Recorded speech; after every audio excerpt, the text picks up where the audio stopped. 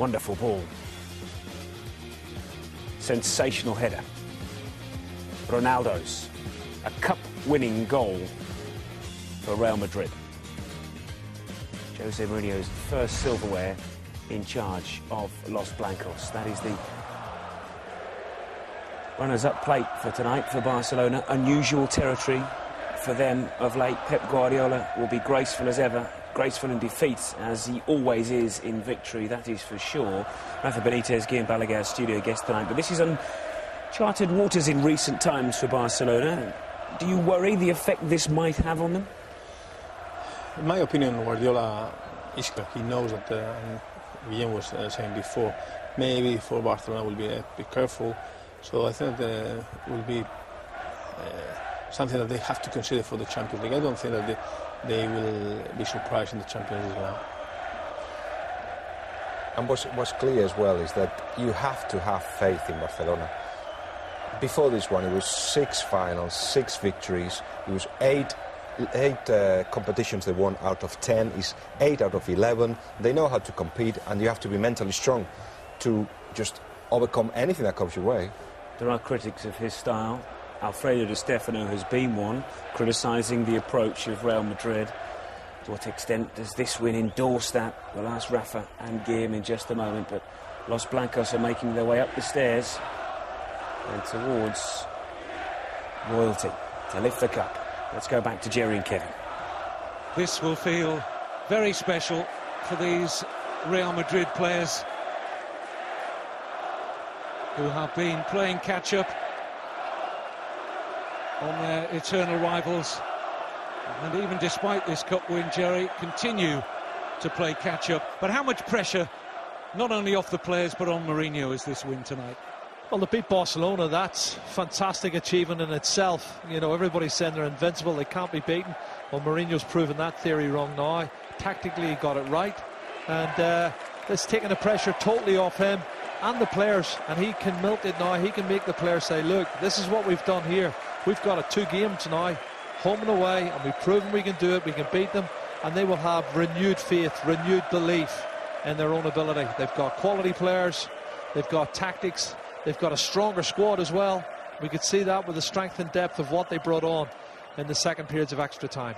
And fitting in many ways that Cristiano Ronaldo was the match winner, 7 goals in 8 ties in his debut in the Copa del Rey this season. Yeah, well, 42 goals this season. He's really surpassed himself, and he's going to score some more. You know that. There's going to be a great battle between him and Lionel Messi. 1 goal separates the 2 of them for the Pichichi title. But there's so much still for Barcelona to play for, and Real Madrid. Champions League, I'll have to say. Casillas made some very big saves again, Kevin, tonight.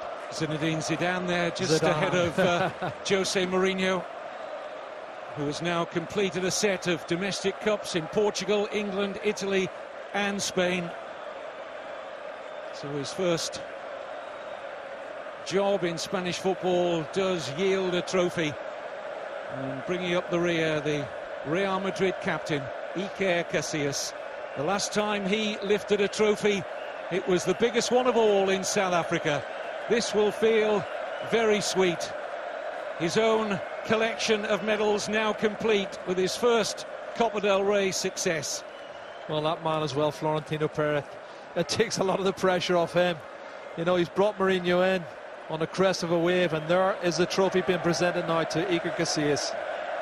And he wants not only the entire Mestalla to see it, but the rest of the world. The King's Cup belongs to Real Madrid.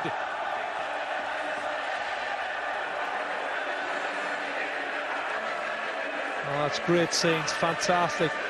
And this will lift them so much. The players, the fans, the manager, all the backroom staff. This is what they needed. And Ronaldo, it was fitting that he got the winning goal. He's been the outstanding player this season for Real Madrid and last season. It needed extra time, and it was decided by the head of Cristiano Ronaldo. The 2011 Copa del Rey final finished Barcelona 0, Real Madrid 1. Real King's Cup champions. One perhaps not in the style usually associated with Real Madrid's glorious history. Rafa, you have emotional connections to this club. Does that matter, that they haven't won it in the traditional Real Madrid way? Before we were talking about some critics and then comments, but at this point I thought they were just thinking about we have to win, that's it. And so therefore it's acceptable to play this way against Barcelona and a different way against all other teams? I think for the fans that are now in Mestalla, they will be really happy. So each one will have his own opinion, but at the end of the day the fans will say, oh, we are happy with the trophy. Buys Jose a little more breathing space, doesn't it? No, I mean, before this Cup, Real Madrid looked like a team that can win things, and that was the main target this season. The idea was, let's look like we can win it. Still a very young team, according to Jose, one of the youngest in the history of Real Madrid, and then build a platform for next season. He has already signed 2 players for next season, and he knows where the weaknesses are. In the meantime, if you manage to get a title like this, that's great. But he's managed to do Real Madrid his own club. Now it's run by the chairman, José Ángel Sánchez, which is like a managing director, Sisu, and him. Those are the guys that run Real Madrid at the moment, that take the big decisions. So it doesn't matter what would have happened here, but it does help, as you say, to reinforce that you can play, even though you're Real Madrid, you can play this way against Barcelona. Don't do it against anybody else, though. So, Rafa, it's legitimate to play this way, to stem the flow of Barca's dominance in the game, and then perhaps change your philosophy. Does he have to change it eventually? To be fair, I have a different opinion than Guillem. I think that Real Madrid has been always playing really well. No, normally they were dominant. But it's true that Barcelona is a very, very strong team. So to play against them in a style of the other one, it's not easy. You need to know your players, you need to know if you can do it. And I thought, okay, they decide to do it in this way. You said before, no, we have to see the Champions League. It will be very, very interesting to see what happens in the Champions League. It'll be interesting to see what Barcelona have learnt about Real Madrid. Have they learnt that Real cannot play in that aggressive style that we saw early on in the game for more than 45 minutes? Is that what they will take out of tonight? We'll get Rafa and Guillaume's thoughts on that, because they were dominant from the 45th minute on. Yet, it's Los Blancos that have won Spain's King Cup. We'll look ahead to the Champions League in just a moment.